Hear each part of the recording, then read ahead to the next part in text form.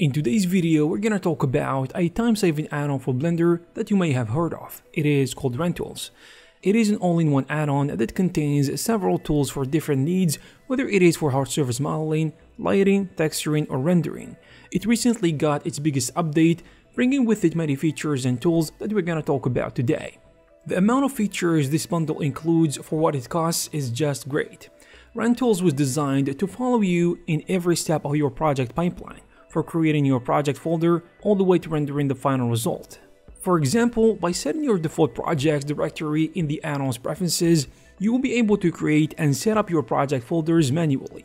When you start a new project, with one click it will generate folders for textures, renders, and Blender files. And this is where it will be saving everything in a specific directory later on.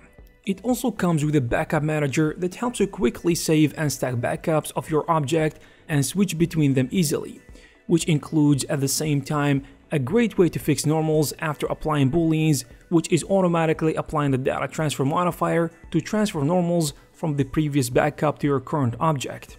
Also, you can quickly set up your scene by choosing from 6 backdrop presets and 7 lighting setups available and easily customizable, either making them aligned to the camera or the objects you are working on.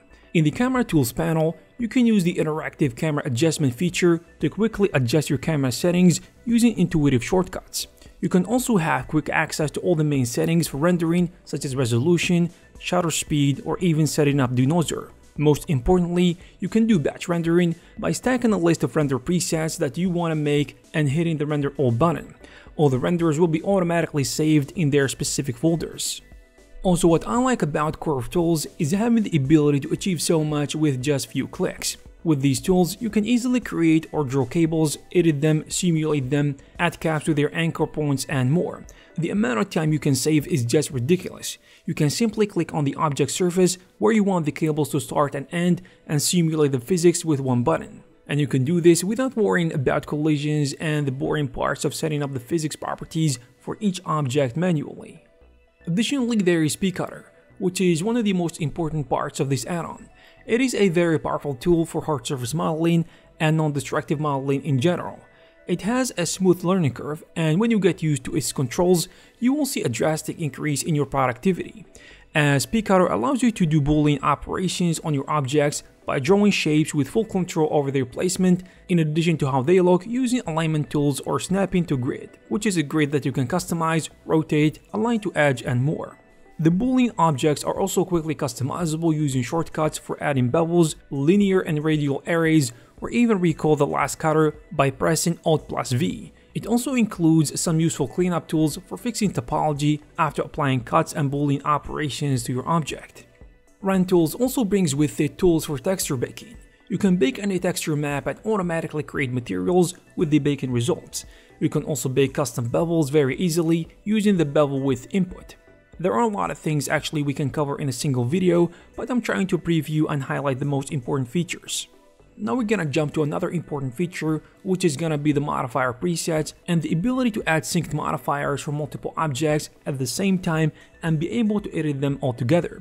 And this is a very convenient way to work with modifiers when we actually stop and think about it. That way, for example, you can quickly snap decals to your object by applying a shrink wrap modifier preset to all the decals by selecting everything including the target object. There are also these sets of tools that give the add-on its actual name, which we call random tools. They are a set of random tools to put together to meet any of your needs.